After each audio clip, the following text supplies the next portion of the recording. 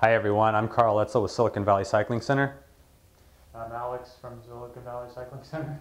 And today we're going to do a product category overview of power meters. And we're going to go over the 3 power meters that are most common in the market today and the ones that we think are best suited for serious riders and racers who want to train more effectively with power. One thing we're not going to do today is a detailed product review of each of the different power meters that we talk about. We're really going to give you more of a product category overview. And this is targeted for folks who have already decided that they want to train with a power meter and they just want a quick overview to make a smart decision about which one to buy.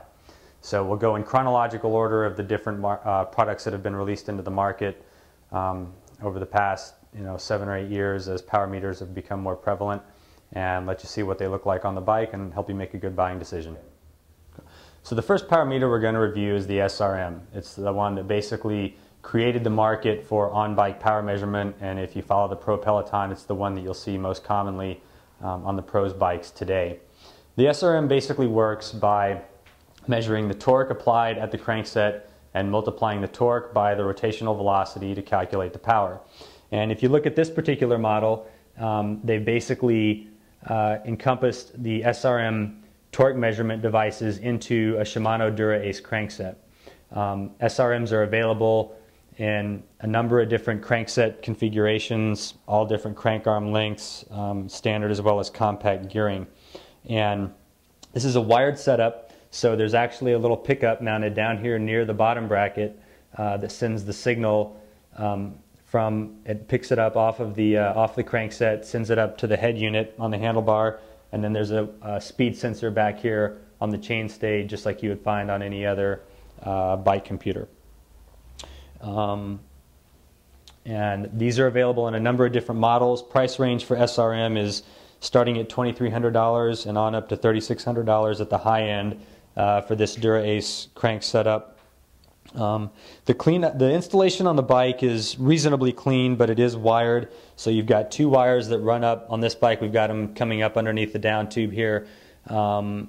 And a few zip ties needed down at the bottom. One thing that a number of folks have run into is on a lot of the new carbon fiber bikes, the bottom bracket area, the shape of the tubing and the bottom bracket lugs can make it a little bit difficult to get the sensor positioned. They've actually got SRM makes an additional sensor mount that you can actually thread into the cable guide on the bottom that makes that installation a little bit cleaner. The head unit is pretty distinctive. It's probably the largest head unit for a bike computer or heart rate monitor on the market.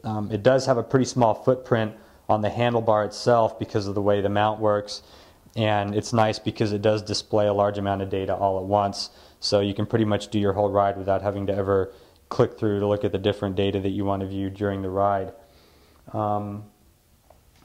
Price range $2,300, starting at $2,300 up to $3,600. SRM, first in the market and also the most expensive. One of the big advantages though with SRM is you don't have to replace any of your wheels. So if you've already got a collection of high-end race wheels and you want to keep all those and not have to replace any of them, SRM is the one to go with.